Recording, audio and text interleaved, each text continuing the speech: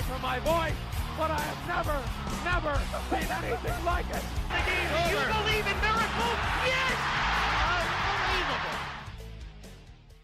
Hey, welcome back, guys. It's Television Tuesday. We're breaking down Amazon Prime's new show, Hunters, which I binged over the weekend because it's that good. Before we jump too deep into it, I want to say thank you to everybody who continues to listen. Thank you to everybody who continues to send the content to everybody. If you haven't checked out our baseball content yet, that's up on the podcast page. You can go check that out. Also, just off the jump, I need to remind everybody, we're on Apple Podcasts, Spotify, Stitcher, YouTube. We're everywhere that you want this podcast to be. We're there for you guys. So feel free to send the links to everybody. There's no excuse for your friends not to listen to the podcast. All right, that's out of the way. We can get into the show. So the show comes out on Friday afternoon. There's only a certain group of people that I know who were saying, okay, we got to binge this show from start to finish. There's two groups. There's the people that really like Al Pacino, because there's Al Pacino super fans all over the world, and there's people who ingest this pop culture, ingest this media to do podcasts like this. I broke this entire show down. There's 10 episodes. All the episodes are right around an hour 10-ish long. So it's not a show that I don't think you're supposed to binge. It gave me big House of Cards vibes early on, with the kind of the twists that every episode had. But I will say this: in an era of bingeable shows, an era of Netflix, Amazon Prime, HBO even will kind of put out shows that are very digestible.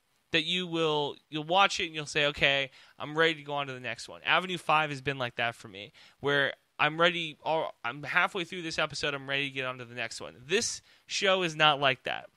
This show is very distinct in that way. The same way that House of Cards was, when it came out, you'd have to watch it in one weekend, but you knew it was going to be a complete weekend. That this is going to be a Saturday and Sunday thing. This isn't just going to be a 10-hour, let me sit on the couch and watch this on Saturday. It's heavy content. So IMDb breaks this show down as a diverse band of Nazi hunters living in the 1977 New York City discover hundreds of high-ranking Nazi officials who are conspiring to create a Fourth Reich in the U.S. The Electric Team will set out on a bloody quest to bring them to justice. That description doesn't do it justice to me. This is a show that has a lot of different levels to it. If you haven't seen it yet, I highly recommend that you watch it within the next week or two and come back to this podcast so that we can talk. You can listen and you can digest the content a little bit better. If you are thinking about getting into it and you're not really sure, that's what we're going to do here. I'm going to give you a little bit of what you should expect, and then we're going to get into the show and what I liked and what I didn't like from it. Reasons you should get into this show, because I highly recommend it. It's got 4 out of 5 stars, I think, right now on IMDb. 7 out of 10 is the official score. I would give it probably an 8 or 9 out of 10, 8.5 out of 10. I don't understand how anybody could watch this show and not really enjoy it. So it starts off following our hero. The hero of the show, you might remember him from, he was in the Percy Jackson series. He played Percy Jackson. It's Logan Lerman. Logan Lerman, who he plays Jonah in this show. Jonah starts off kind of being the, I don't want to call it a cliche, but it kind of is. It's like the really attractive guy who's still kind of a nerd and gets bullied. That when we get these guys that get bullied in these TV shows, we never get anybody that's actually going to get bullied. We always get somebody that's a little bit too hot to get bullied, I think. He's a little bit too hot to get bullied. We start off with him living with his grandmother. His grandmother ends up getting killed, and it forces him to meet up with Meyer Offerman, played by none other than Al Pacino. So he forces him to meet up with this group. He quickly learns the plot that is developing, that there are Nazis kind of living among us, and what does that have to do with him and how his heritage being a Jewish American in the 1970s, it's 30 years after the war. So all of these guys that they're going to go after are kind of geriatrics, to be completely honest with you. There's no strapping young men who are Nazis that they're going to go out and kill. It's a very interesting concept. It kind of goes directly off of the other Amazon Prime show they have is The High Castle, which if you haven't checked that one out, I recommend you watch that one as well. I think that it kind of tails off for me after season 2.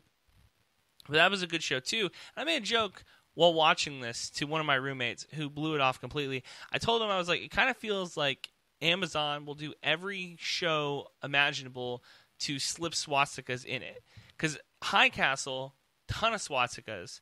And the concept of that show, if you don't know, is it's if the Nazis would have won World War II and how Japan and Nazi Germany kind of split the world in half and how now these two opposing sides are going to fight each other. But again, that show, ton of swastikas. This show, ton of swastikas.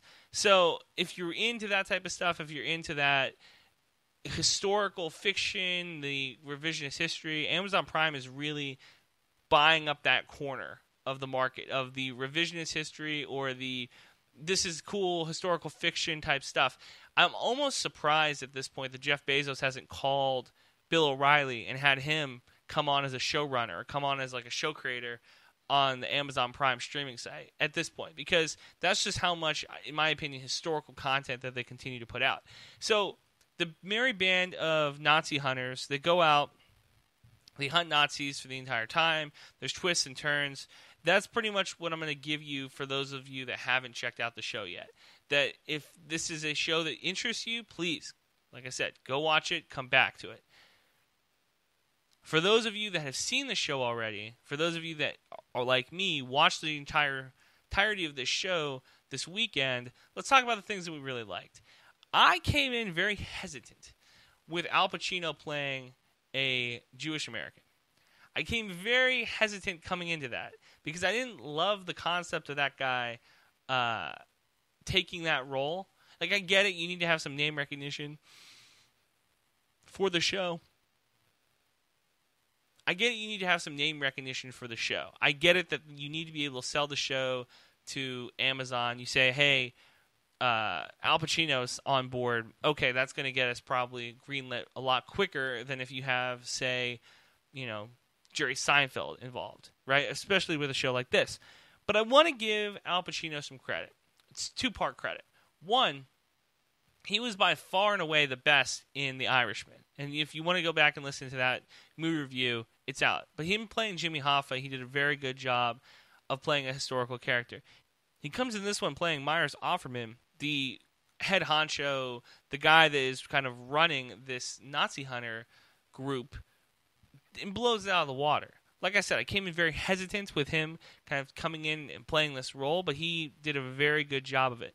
Another thing I really liked, outside of Al Pacino, and of course, Logan Lerman does an incredible job in his role of Jonah. But the other thing that I really liked about this show is that it goes the flashbacks. And it's really hard, in my opinion, to get that right. The flashbacks in a show like this one, that you're flashing back and you're kind of telling two concurrent stories. And not only are you telling two concurrent stories, you've got all of the other characters in the show as well who are, trying to... We're trying to build their background too. So you look at Murray and Mindy Malkowitz. We need to get their side of the Holocaust too. We need to get their survivor story too and how their kid dies.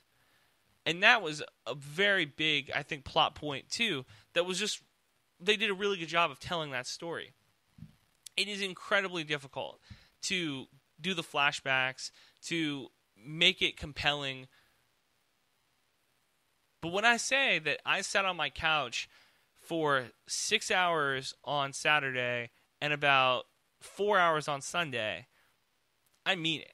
I was invested in the show. Now, granted, I tried to do some other things while watching the show. I tried to get a little bit of the baseball research that I was doing for the other podcast. Trying to do that, get that done out of the way. But I couldn't. I was just so fixated on the show. Another character I really liked was Josh Rador's character, who you remember from playing Ted in How I Met Your Mother, Lonnie Flash. Now, when Lonnie Flash comes into the show. When he is introduced into the show, you immediately think, oh, this is just some goofball, right? Like the rest of these guys feel like special ops, or they've got some sort of like killer edge. They lived through the Holocaust, so they know what it's like to kill. They've been around death before, so they know what it's like. This guy is in his 40s, maybe, a movie star. It's just like, where does he fit in with this group? And to see his progression go from just kind of the goofball character to a guy who the rest of the team kind of makes fun of early on in the show.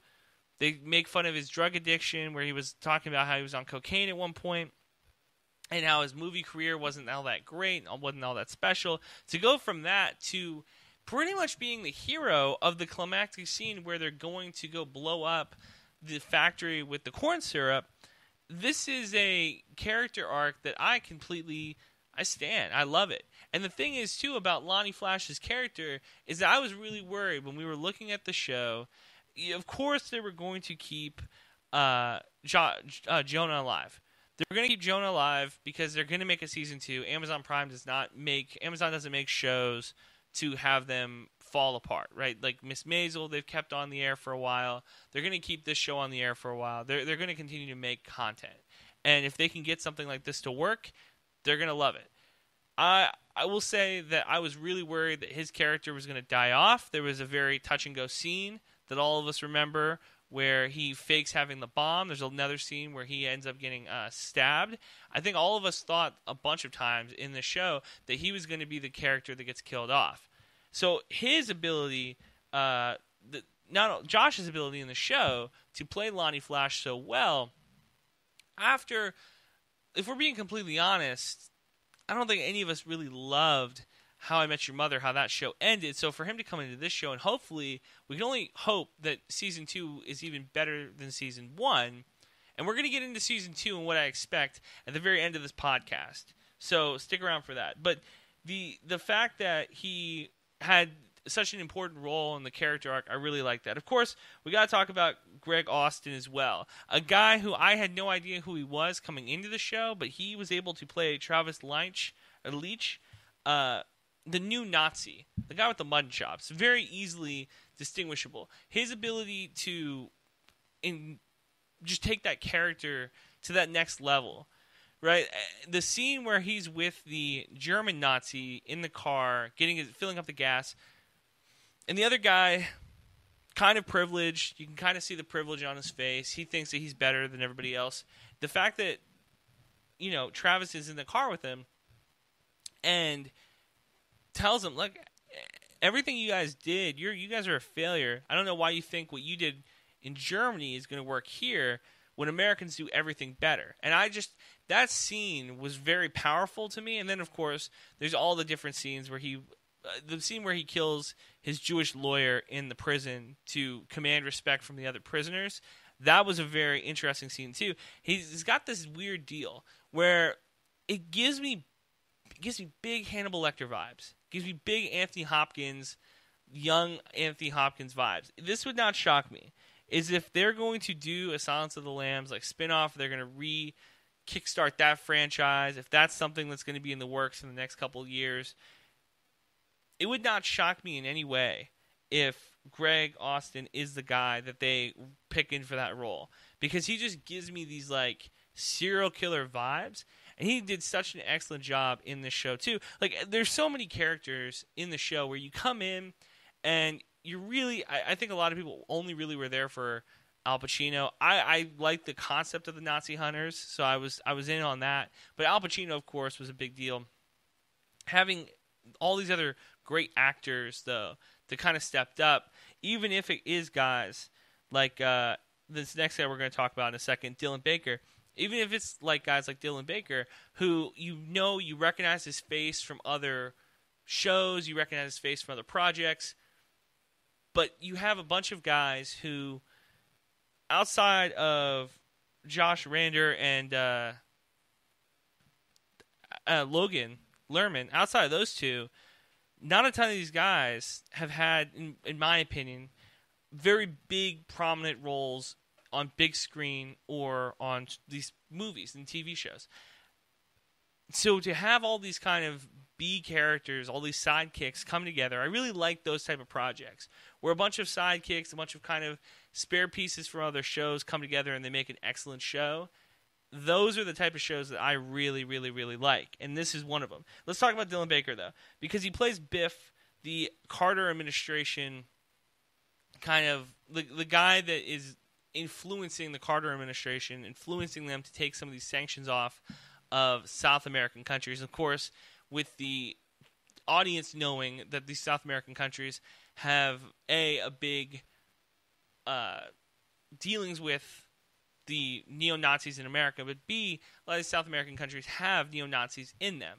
So you take up some of these sanctions, those guys can make a little bit more money. Biff ends up going back to the USSR, which I thought was very interesting for season 2, but he is a guy that it felt like he would... there's good parts about all these shows, right? Like this felt like, and I was going to wait till the very end of this podcast to give it this rating, but it felt like one of those shows that is too good for cable television, like Breaking Bad was, that Mad Men was for AMC, that you're watching it every week and you're thinking, like, this show probably should be on pay-per-view. This show probably should be on a better network, just for the production value and just the storytelling. You don't think that it would be on a cable show. This show feels like it should be on HBO. It's missing the production value, clearly, but it's got great story writing, and it's got a great cast. It felt like this show deserved to be on Showtime, deserved to be in the same lineup with Succession, deserved to be in the same lineup with Billions, and shows of that caliber. So you get a guy like Dylan Baker coming in, playing Biff. He felt like he was coming straight off of Fargo. It felt like this was the character who continues to end up getting, tripped up and befuddled, and that it added a comedic sense to it, especially when you look at the source material for this is very rough. Okay, a lot of Holocaust remembrance, a lot of reminding people how tough the 1930s and 40s were for Jews living in Germany, going to Auschwitz. That's where a lot of the flashbacks occur. So there was a lot of times for me, I'm sitting on my couch and I'm biting my bottom lip because it's just so sad. I cried during Sarah McLachlan puppy commercials. So when we have a show like this, that there's people dying left and right, and there's all these different sad stories going around, and it's these flashbacks to a really tough time, it really draws a lot of emotion out of me. So let's talk about the plot twist. So again, if you haven't watched the show, this is the time to turn it off. The Al Pacino plot twist, very interesting to me. Very interesting that they built him up as a character. This is one of the best plot twists that I can remember in modern television. Just the fact that Meyer goes from being the Bruce Wayne type, the guy that's financing all these Nazi hunters, he's financing all of the investigation, he is the lead guy to go find all these Nazis. He's going and doing all this. For him to turn out to be the Wolf is just a 180, just a head spinner. And to have Jonah kill him, this is where we're going to get into the season 2 stuff. Because clearly the biggest teaser was Adolf Hitler in Argentina, that we see the white mustache and the white hair. You hear the name Adolf. That's clearly the biggest plot twist. That's clearly the biggest teaser. That's clearly the thing that we're going to be waiting for season 2. That's a no-brainer. But the fact that Al Pacino dies in the show, very smart by David Wells and the showrunners over there, because you don't love to have a guy like Al Pacino. And I'm not trying to jinx it, I'm not trying to put any ill will out there. I'm not speaking it into existence. But it's not smart if your franchise hinges on guys that are over the age of 65. Just not a smart idea. You don't want the Star Wars franchise to do it. You don't want the Indiana Jones franchise to do it. You sure as hell don't want a new television streaming show on Amazon Prime to do it. So getting rid of Al Pacino early on in the show, or early on in this hopefully show's long run, makes a little sense. You get the audience in, you tell a good story, you're going to keep the audience for season 2, whether Pacino's here or not. But the twist of him being the Wolf, and the way that Jonah figured it out, the way that Meyer doesn't do the prayer over who we think is the Wolf ends up just being a Nazi surgeon. So one less Nazi in the world, who's going to complain? But the fact that he doesn't do the prayer over him is the thing that clicks it off, the thing that tips Jonah off, which just goes to show you that he is really the heir to this Nazi hunt. He's really the guy who is going to be leading this hunt in the future, which I really like that too. Like I said, the storytelling of the show, where we go from a nerdy kid in New York who gets bullied out of selling his weed, whose grandmother gets murdered in cold blood and he doesn't do anything, to have that origin to now being the guy who is at the... He had Travis, the American neo-Nazi, he had him dead to right if the FBI agent doesn't come in and stop him. And now I think that's going to be the big story going forward. It's going to be these two clashing over and over and over again. And hopefully we can get a fight scene or a fight or conflict between these two every season now until the show stops. Right? Now until the showrunners say, hey, that's enough. Hopefully we can get one episode every single season where these two meet up and face off. Because that would be the most excellent thing, I think. I think that's the best way to keep the show going. And keep me interested, at least. But he kills the wolf, and you got to think to yourself, okay, what is this going to do to the group?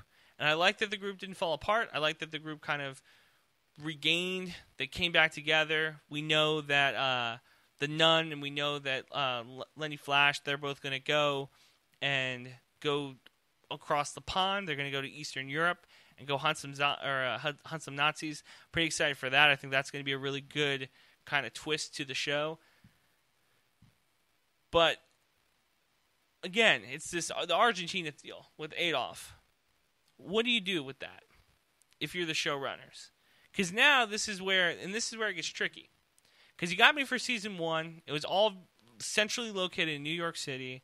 There wasn't a whole lot of crazy stuff happening outside of Biff going to D.C. and getting the sanctions lifted on some of the South American countries. Outside of that, it pretty much all was contained in New York City. Now you're going to have this group of people. There's going to be some in New York with the FBI agent and the American neo-Nazi. Both those guys being in New York. Now you're going to have Jonah and his group go to Eastern Europe. You got the group in Argentina. This is where it gets tricky if you're telling a story. Is how do you get all of these different things happening in these different areas of the world and keep them connected enough that you can tell a story? They did an excellent job with this season, keeping everything going, but I'd be worried in the future. That's my one big worry, is that they're going to stretch themselves too thin, and they're not going to be able to tell as a unique story going forward. But this show, I gave it 5 out of 5 stars. I give it all its praise in the world. I think that if you haven't seen the show yet, if you know somebody who hasn't seen the show yet and you've watched it, they're missing out. This show, is it going to win an Emmy? I don't know. I don't know if it's in that quality of drama, but I think that it's going to get nominated for sure. I would not be shocked if I saw Al Pacino get nominated for an Emmy, and it's going to be a very interesting television season. So that's going to do it for Television Tuesday. Tomorrow we have Sam OJ's NFL Big Board. We broke down the AFC South, arguably the most competitive division in football. All those teams are very similar. So we broke down his mock draft, his big board for them. That's a lot of fun. Thursday, we have Alexander Haynes coming on to talk to us about Super Tuesday, which is happening today. If you haven't gone out and voted yet, and you're in a voting area, your primary state, go out and do that. We're going over Super Tuesday, breaking down the coronavirus, another update on that. And, of course, something's always happening across the world, on the other side of the world in China. So we'll get all of that information. And then, of course, Film Friday, we break down Downhill with Julia Louis-Dreyfus, and Will Ferrell. And then, of course, Gambling Baseball on Friday, too. So, jam-packed week. Also, I should probably plug this now before I forget.